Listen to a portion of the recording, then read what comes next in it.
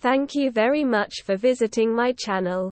If not difficult, like and subscribe to my channel to always be aware of events. The wreck of a long-lost World War I German U-boat that sank a century ago was discovered by a sleuthing diver off the coast of Virginia. The SMU-111, which was a 235-foot ship that sank 3 Allied merchant ships in the Atlantic Ocean during its time with the German Imperial Navy, sank on August 31, 1922 in waters that U.S. Navy said were 1,600 feet deep. Over Labor Day. That's it. There it is. The shipwreck enthusiast started diving as a teenager and became inspired by Robert Ballard's discovery of Titanic in 1985, according to a report in National Geographic. Diver Eric Petkovic was on board the RV Explorer about 40 miles off Virginia's coast, peering into a video monitor linked to a remotely operated vehicle searching 400 feet below when he yelled out.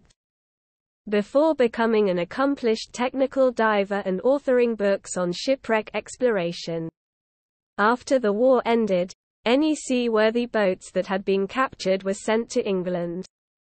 An American crew brought it across the Atlantic Ocean in a dangerous voyage that required navigating icy waters where the RMS Titanic had sunk 7 years before, the publication reports. Most were used for scrap, but a few were saved for Allied forces to pick over so that they could learn about Germany's diesel engine technology. It's one of those remarkable lost takes of survival, Petkovic told National Geographic. Maryland native Petkovic is one of small number of technical divers who explore depths that are far deeper than the standard 120-foot limit that recreational divers observe. In June 1921, while being towed from Portsmouth, New Hampshire to be used as a target for aerial bombing, the U-111 started to take on water. The ship sank in 35 feet of water about 3 miles off the coast of Cape Henry, Virginia. However, that was so shallow that the boat's stern was protruding from the water's surface. The U.S.